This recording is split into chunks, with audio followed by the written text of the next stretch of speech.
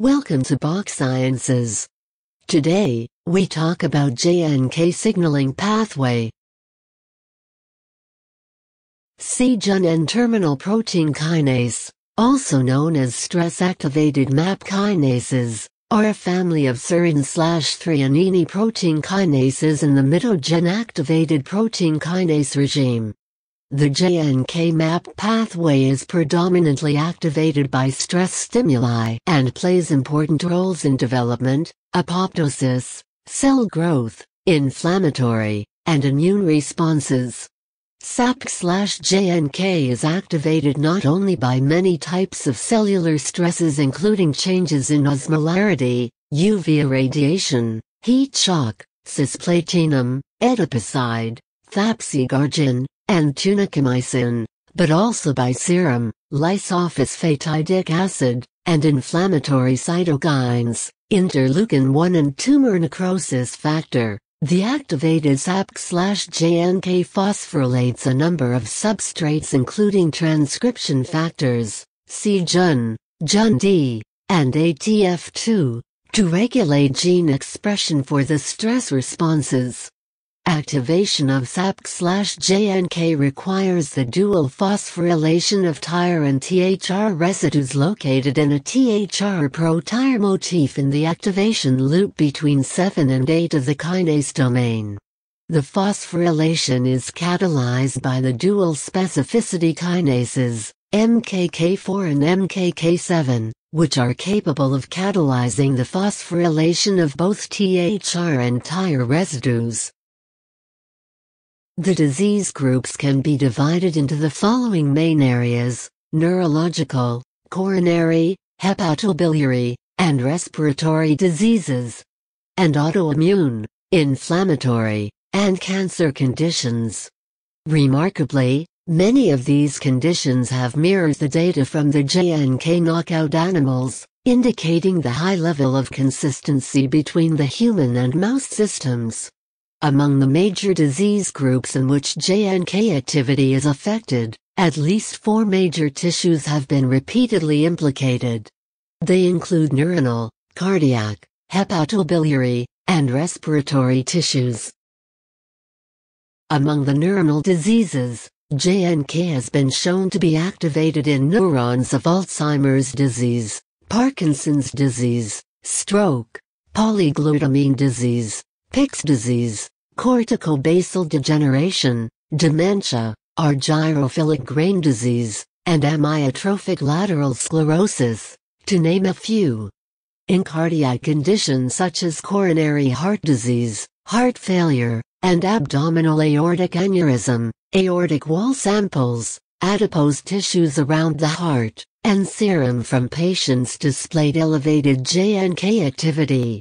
Further, liver samples from chronic HCV-infected patients and after acute liver injury, as well as samples from non-alcoholic fatty liver disease, were found to have elevated JNK activity. Moreover, endobronchial tissues from asthma patients and leukocytes from pulmonary disease patients were found to have altered JNK activity. Colonic biopsies from inflammatory bowel disease and Crohn's disease, synovial tissues from rheumatoid arthritis patients, and peripheral blood mononuclear cells from autoimmune systemic lupus erythematosus and Behçet's disease patients displayed higher JNK activity. Many cancer samples, including retinoblastoma, melanoma nevi, colonic mucosa from colorectal cancer patients, and breast and ovarian cancers, exhibit elevated JNK activity. Besides, increased JNK activity has been strongly associated with obesity and type 2 diabetes. What is striking is that in almost all human disease cases, JNK activity has been shown to be upregulated, indicating that activated JNK pathway may at least be in part causal to the disease state. Based on published disclosures, the development of JNK inhibitors appears to be focused on the optimization of small molecules that act within the kinase active site, although as we shall see later, Other strategies may also be viable. A description of some early JNK inhibitors has been presented. The first widely used JNK inhibitor was SB600125 anthra-1,9-CD pyrazole 6,2H1 from Signal Pharmaceuticals/Celgene, an ATP-competitive inhibitor of JNK1, 2 and 3 with a key of 100-200 nm. At the American Chemical Society meeting in 2003, Serrano described a novel benzothiazole 2-illacedenylyl derivative JNK inhibitor, AS601245, whose characterization was later published in full.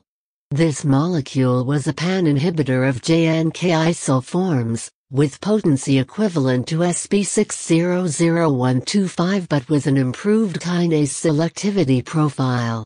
The first small molecule inhibitor of JNK to enter clinical trials was CC401. Steroids remain the gold standard therapy for many diseases because of their broad effect on multiple pro-inflammatory mediators. The overlap in steroid and JNK biology and cell assays has previously been noted. Furthermore, it is interesting that asthmatics refractory to corticosteroid therapy were observed to have elevated AP1 and JNK activity in peripheral leukocytes. Multiple mechanisms of action have been proposed for the glucocorticoid receptor, including association and competition with c-Jun/AP1 and gene promoters. More recently, it has been reported that ligated monomeric GR can bind directly to JNK, and that this interaction prevents association of JNK to its upstream activators MKK4/7. Is it possible that this mechanism of action is also shared with the estrogen receptor? This finding suggests that an allosteric site, potentially at the interface of JNK/MKK binding, is therapeutically relevant. Whether this site can be targeted using a small molecule remains to be seen. Furthermore, if the inhibition of JNK signaling by glucocorticoid is physiologically relevant, it confirms that JNK is an important therapeutic target for multiple inflammatory diseases, and may even hold as yet unknown advantages over steroid therapy.